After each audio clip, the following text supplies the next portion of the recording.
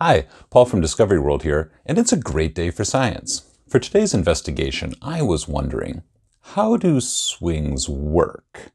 Well, a swing is a pendulum, and all a pendulum is a weight that can hang and can move freely. To investigate this, I made a pendulum here from stuff I had at home, but you can make one from almost anything. For example, here's my kitchen where I made a pendulum from 2 chairs, a broom, and my shoe. For this device, you can see that I just took a measuring cup from my kitchen and attached it with a piece of string to this wood. Now, if I pull back and I let go, it can swing back and forth freely. So that's a pendulum. Now, on its own, that might not be very exciting. But what you can do as an investigation is compare it to a couple of things. Here's another measuring cup, but this one's much smaller. It also can swing back and forth, back and forth. But does it swing at the same speed? Well, let's find out. So I hung them together.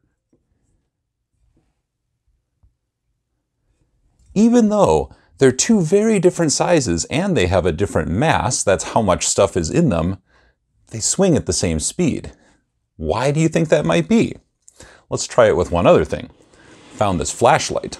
Now this flashlight is heavier than both of these things together. When I let it go, it can swing, just like the measuring cups did. If I take the little one and the flashlight, they also swing at the same speed. The big one and the flashlight swing at the same speed. What's going on here? We encourage you to try your own investigations at home.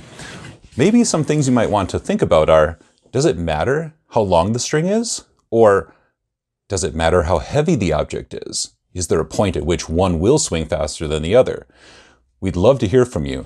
Go ahead and post pictures of what you've been doing or even videos on our Instagram or our Facebook page. Just because we're all staying home doesn't mean that we can't stay curious. Use where you live as your own laboratory.